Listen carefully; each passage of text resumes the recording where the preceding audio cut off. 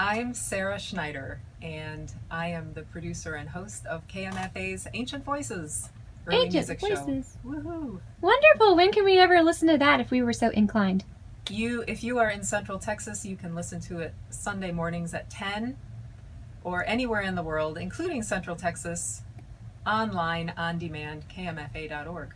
Awesome. Well, today we're going to talk about an encounter between two major composers of the German Baroque period, Dietrich Buxtehude and a fanboy of his, Johann Sebastian Bach. I think a lot of people know who Bach was, and if they don't, they have Google. But for the sake of those who are not total German Baroque aficionados, who was Dietrich Buxtehude? He was an organist of Danish extraction.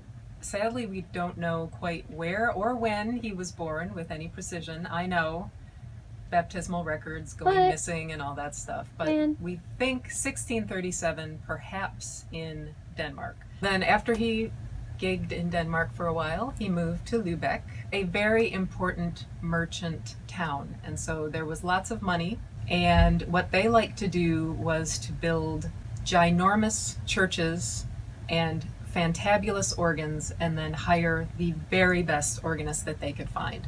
And this was, to the glory of God, obviously, but also a little bit to the glory of Lübeck and the merchants. So I'm assuming that Buxtehude was like the cat's meow of organists and composers. This was like the plum position of that time in that place. So yeah, he was a star. When and how did Bach and Buxtehude meet? They met in 1705 when Bach made his rather famous foot journey from Arnstadt to Lübeck. Wait, how long is that? I think it's like 250 miles. Goodness. Yes. On foot? On foot. Wow.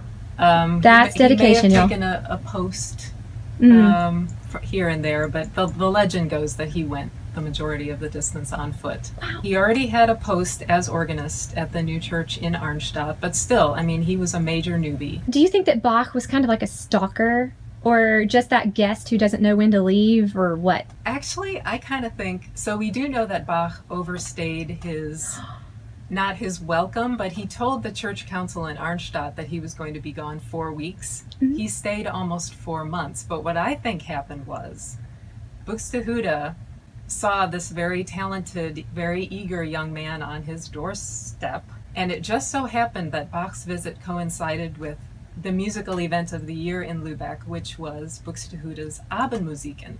Now these were huge scale concerts, Evening concerts, right? Exactly.